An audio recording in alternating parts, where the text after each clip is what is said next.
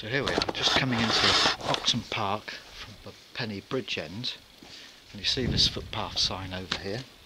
Village Hall, 250 metres. Well, there's a right Enigma just down here, and I'm going to have to sort that out. So just down here, very overgrown little footpath this time around. There are all these Mozzers, do you see them? Iron Mozzers from furnaces. Or a furnace. Loads of them. Now the enigma is, where have they all come from and why are they here? Because as far as we know, we don't think there's an iron furnace or perhaps even a bloomery at Oxen Park. So, have these come from Penny Bridge iron furnace, which is about 4 or 5 miles down the road, and yet why would anyone want to bring iron Mozzers uphill, essentially, as ballast from a place 4 or 5 miles away to here? That's the enigma. Oh, look at these blue plants. Look at these. Aren't they something? Ow.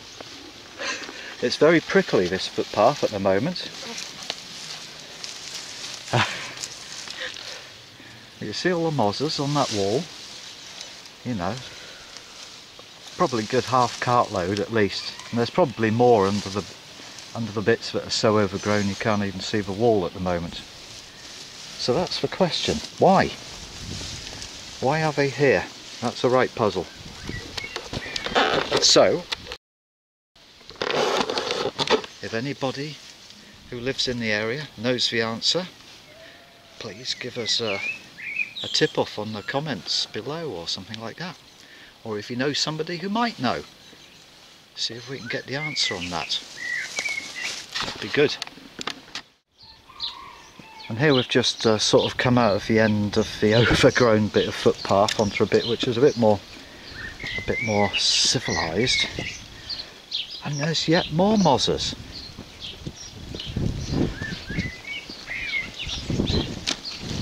There, do you see? There, there. There's another one. They're not just on the boundary of one house or dwelling either. Look, under this tree, there's enough Mozzers here to suggest a considerable iron industry. But why would you bring them all the way from Penny Bridge, or Newland Furnace for that matter? You know, that is the enigma. The Oxen Park enigma. Yet more Mozzers. Forget half a cartload, we're talking about 2 cartloads now, I reckon I've seen. What's it all about? More Mozzers. Look at that. Prolific amounts. It's all very bizarre. It's all very bizarre. The old post office.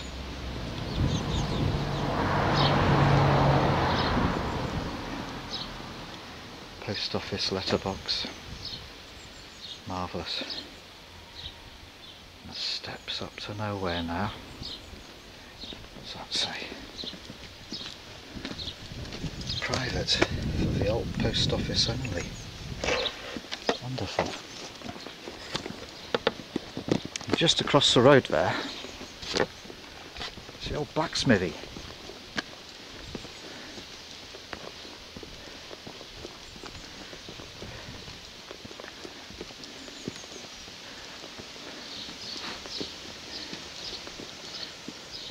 Just here is the sort of framework and chassis for, I imagine it would have been one of those huge great stone grinding wheels perhaps, or maybe a hooping mill for making hoops.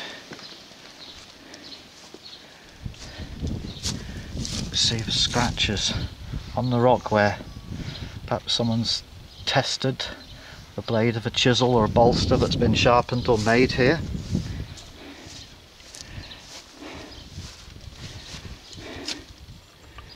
A hook maybe to tether the horse while it was being shoed.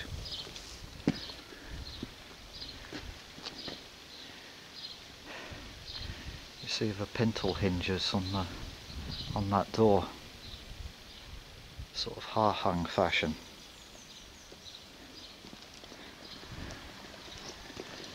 You have a little smithy on what would once have been quite a busy road. The main road from Hawkshead down to Greenodd. Coach and horse route and all the rest of it.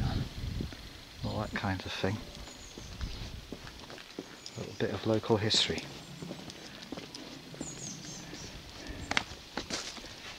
Right. So we've got the smithy, the old post office just across the way.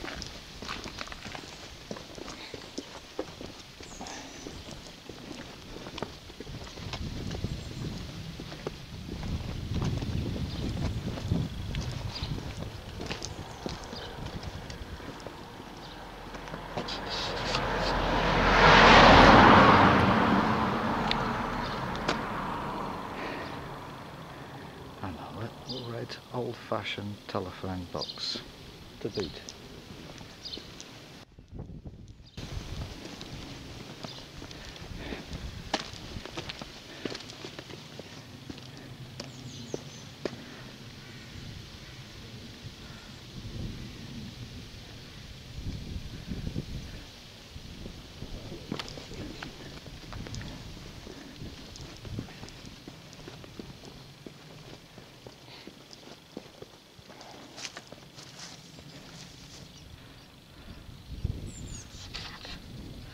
I think this is about the angle of an old photograph that hangs in the pub, showing the smith shoeing a horse with the barn behind, without the camper van of course. 1697.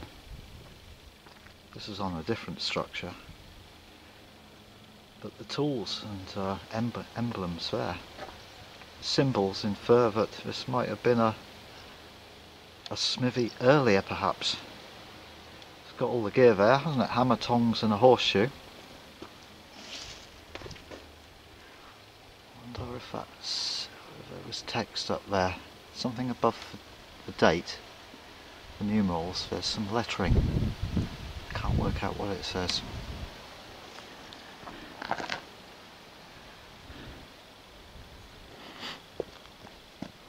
This is, if you like, Oxen Park, the square you might call it perhaps.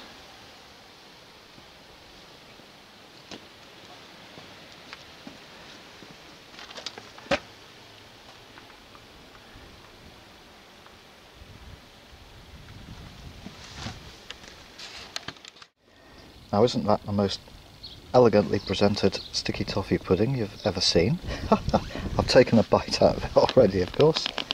Look at that! That's marvellous. This is at the recently refurbished manor house, brick house at Oxen Park, and it's wonderful.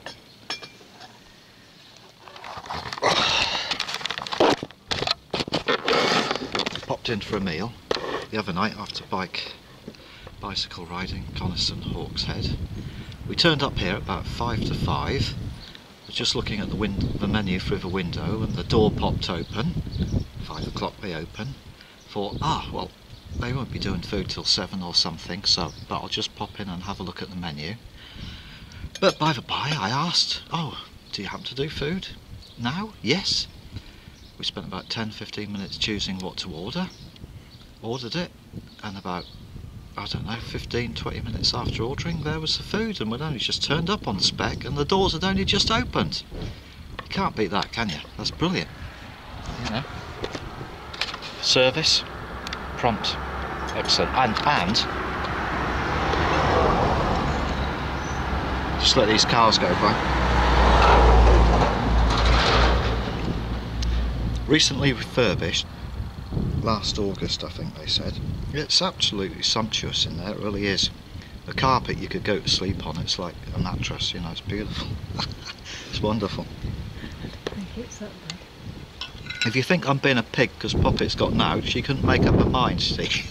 So she's waiting to see what my sticky toffee pudding looks like before she orders one for herself probably. This curious feature in a stone in the wall. Looks like it's been a gate pintle or something. Not sure. Yeah, maybe like a set stone for a hung gate, where the bottom pintle sits in the ground and takes the weight of the gate and it swings around. Do you know what I mean? I'm just jibber jabbering. But that's obviously been repurposed, upcycled they call it, that rock. And this here is Bandrake Head. Just a little street of cottages, just a little hamlet obviously, but you know, look at the width of that street there, just big enough for a horse and cart sort of thing. You can fit a car obviously nowadays, but that's what it was built around, a horse and cart. And just here is the steep road up to Abbott Park and the campsite.